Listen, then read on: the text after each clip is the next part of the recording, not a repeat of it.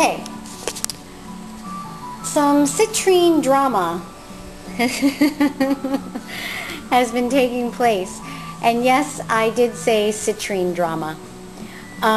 So I'm gonna have to have myself a margarita for this one.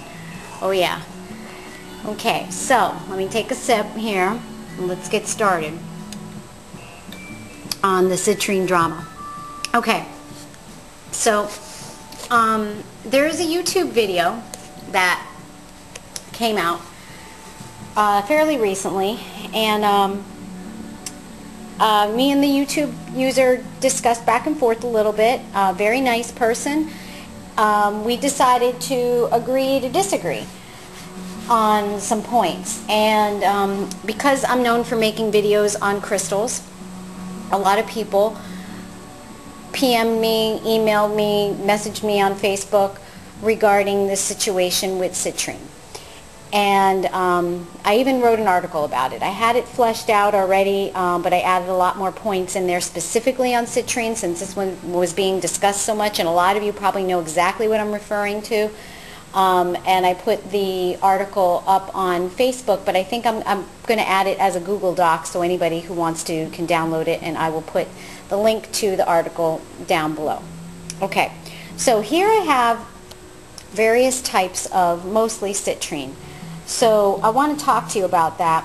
Now let me preface this by saying, as I preface most of the things that I say, just about everything, unless it's some kind of scientific theory. There is no scientific fact, because we're always changing as we learn more. And as I do with what I believe, or actually let me rephrase that. I no longer say I believe, I now say I feel, because just as in science, as I learn new things, I have to revise what my thoughts were before. And by saying that I believe something kind of locks me into it and makes me buy into it subconsciously even. And since much of what we manifest and what we co-create is based on our quote-unquote beliefs, on things of these matters, I really try to say I feel, because as I learn more, and I'm learning so much right now at an exponential rate, just because of, you know, the shift that we're going through, I think, mostly, and researching that I've been doing. But as I learn new things, I go, oh yeah, let me revise that, what I thought about such and such, and so now I feel this way. So I try to say I feel, you know, because it's something that resonates with me. All right, so let's get back on topic, citrine. All right, so most of you are probably familiar with looking at citrine and purchasing citrine that looks like this. And some of you, I guess, were unaware, a lot of us were unaware that this is heated citrine, lab heated citrine. And most of the citrine that's on the market is of this type, because it's very difficult to get natural citrine, in the raw state, natural citrine that hasn't been heated in any way. It's hard to get it. And so even I, in the beginning, was under the impression that this golden citrine was not heated, but in fact it is. And when you buy tumbled citrine, I would say 99% sure that it's heated, even if it's a light color like this. And some people mistakenly thought, or were told, that if there's white in it, or if there's rainbows in it, or if it's lemon color, that it's natural. That does not necessarily mean it's natural. And the reason I know that tumblies are mostly 99% heated citrine, lab heated, I should say lab heated, because all citrine is created because it's heated by the earth. Mother Earth actually heats it, and that's how citrine is created. So lab heating it, okay,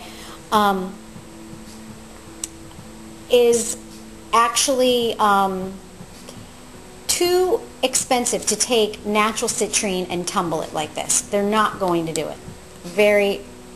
I can't imagine someone doing it. So all tumbled citrine, and I happen to know for pretty much fact, is mostly, it's pretty much all lab heated. Okay, and I just realized while I was talking about that, I never finished my thought at the beginning of saying, whenever I say something on these videos, I try to preface it by saying, if anything here does not ring true for you, then it's not going to resonate with you. And if using lab heated citrine, even the Madeira, has been working wonderfully well for you, as it does for me, then you continue to do it. Why fix it if it ain't broke? If it's working for you, then you continue to do it. No matter what someone says, what I say, what someone else says, what someone writes in a book, if it's not resonating with you, then it's not going to work for you. Okay, so first and foremost, you go with your intuition. You go with your gut. And that's what you should go along with. Okay, so back to the citrine. This is a gemstone of citrine, and I know you probably can't see it too well here. I have pictures of it on my Etsy shop, which is on hiatus right now, so that doesn't help us much. But anyhow, and a lot of people have difficult time telling difference between this and yellow topaz. The only way to really truly know is to check the Mohs hardness, because it will be different.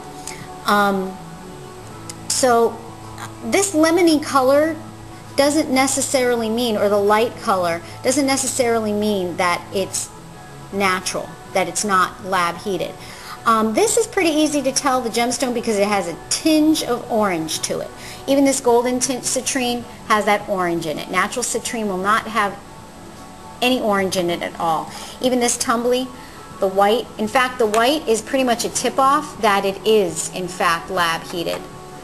Now, let me also say that lab-heated citrine starts off as either amethyst or smoky quartz. There seems to be, some people say it's mostly smoky quartz, some say it's mostly amethyst. It doesn't really matter. It's usually one or the other, and then they heat it. And they can get this really deep, dark Madeira citrine this way. Not to say that Madeira citrine does not occur naturally. It just doesn't usually have, it does. It does occur naturally in the earth. And as I said, Mother Earth heats amethyst, usually amethyst, also smoky quartz, and makes natural citrine, which I'll show you in a second. So it's the same process, whether it's done in a lab or it's done by the Mother Earth. Now, when we heat in the lab, and it cannot be heated in someone's oven. Someone asked me if they could do it themselves in their oven. No, they can't, because it's like 900 degrees Fahrenheit and above what they heat in the lab to create the citrine. When they do that, though, the heating does not molecularly change the citrine. So it's still silicon dioxide, just as all quartz is silicon dioxide. What gives citrine its color is the iron in it. Okay, there's iron impurities in the quartz itself, and that's what gives it its color. All right, and citrine comes from a Latin word citron, which actually means lemon, so it should be this lemony color right here. Okay, so we've talked about lab heated citrine. Now let me show you, and this is probably going to be two parts. Okay, now let me show you natural citrine. This is natural. Okay, let me hold it up to the light.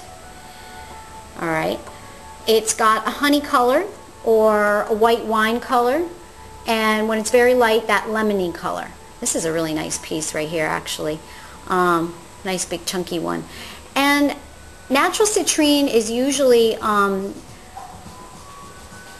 comes in these barnacle-like or library-looking type of formations, because that's just the way it grows. Because of the iron impurities in it, it actually makes the quartz form a little bit differently, the silicon dioxide.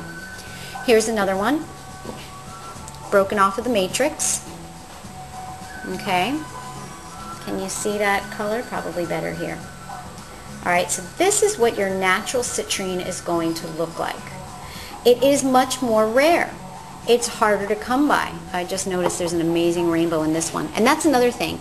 Not all citrine has rainbows. Someone also asked me if you know it's citrine because it has rainbows. No, some citrine does, some doesn't. The rainbows really have nothing to do with it. Rainbows are there because of sheets that grow within the quartz itself, within the quartz lattice, and creates rainbows. And it can happen in lots of different types of quartz, not just citrine. And it's not a hallmark of natural citrine. This one has a lot of these barnacles on it as well. That is a characteristic of natural citrine. Notice how The lab heated citrine often will be in those pointy chips that are coming off of usually an amethyst matrix or an amethyst druzy, or it's this kind of a druzy cluster. Okay, you're not going to find this color in this formation usually. Okay, now here's something interesting.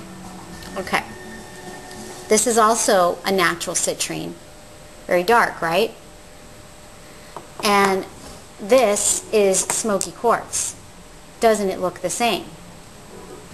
Okay, now if somebody sent me this all by itself and told me, what is this? I'd probably tell you smoky quartz. But I happen to know it is just a very dark natural citrine, and the reason I know is, number one, it came with the others. Number two, they were all brushed with a fine dusting of iron, like a tangerine quartz often is. And because of that, that iron clue tells me that this is a natural citrine, because smoky quartz is actually created by Mother Earth through irradiation. Irradiation is a type of heat, but it changes the quartz on a molecular level. You'll actually find aluminum in a lot of smoky quartz.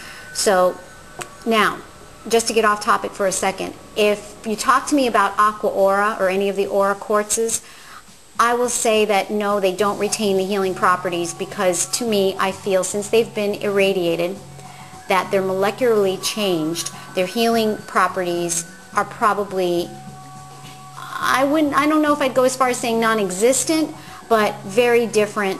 And since it wasn't created on a molecular level by Mother Earth, then it's not something I'm going to use for healing. Okay, these are smoky quartz tumbles. Look at how light this one is. Oh, now wouldn't you say that that could be a citrine? Well, it's a little bit less yellow, but it looks a lot like these. So a lot of times when you go to a dealer, they're going to use color to determine what stone it is. You know, and even though this is a natural citrine, like I said, if you just showed this to someone, someone who knows about rocks and stuff, without doing analysis on it, spectral analysis on it, and finding out exactly what elements are in here, and if you did not see that iron dusting on there that I already cleaned off, then how are they going to know that this is a natural citrine? Okay, so because of that reason, and okay, now let me go back here and say that I do believe that lab heated citrine does have healing properties, and very significant ones at that. Okay, and I can use this stone for my third chakra, for my solar plexus chakra, or chakra, as I've been taught to say recently. Because, first of all, I've used it before.